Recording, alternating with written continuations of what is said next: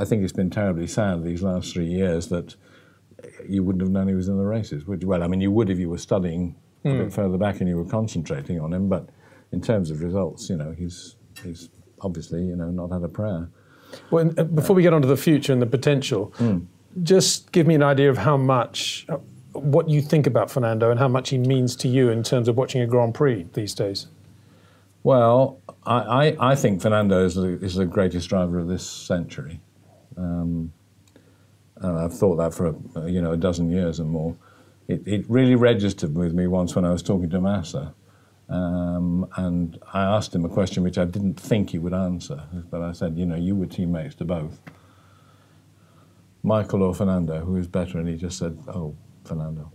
And that really registered with me. So you must have been incensed when he left Ferrari or Ferrari left him, well, whichever way you want to look at it. Well, I was, but I mean, on the other hand, after the year, if you think how bad Ferrari were in 2014, I mean, they were embarrassing. And Marco Mattiacci was the car salesman, was running the team. And that was what Fernando fundamentally couldn't cope with him. A combination of that and a pretty terrible car. I think it was a lot of things coming together at one time. But then in fairness to McLaren, nobody else was offering him a drive at that point, astonishingly. No, Red Bull didn't pick up the phone to him. What do you think about that? Well, I don't really get it. It's because a Vettel-Fernando swap deal would have been perfect for Formula One. Well, yeah, you'd have thought so. I mean, but that's not Red Bull's policy, is it? They don't take people from outside. I don't know. I mean, I in my column this week in Autosport, I mentioned a friend of mine who was a retired driver has this theory that Dieter Zetscher and Sergio Marchionne at some point shook hands on a deal. If you don't sign him and we don't, neither of us will have to worry about him. Yeah. And if we keep our engines from going to any other team he might drive for, same applies.